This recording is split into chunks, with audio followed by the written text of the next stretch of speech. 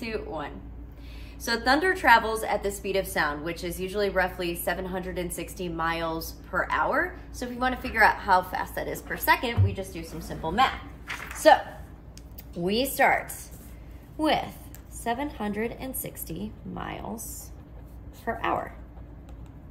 Well, we know that 1 hour has 60 minutes.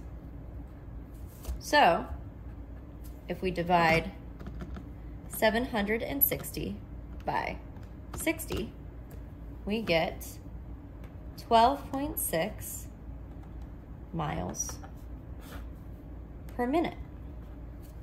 Now, again, we want to get to seconds, right? So now we'll go with 12.6 miles per minute.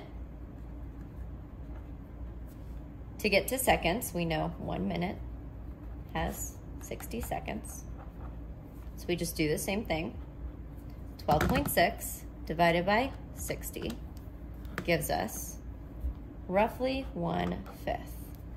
That means thunder travels 1 mile for every 5 seconds.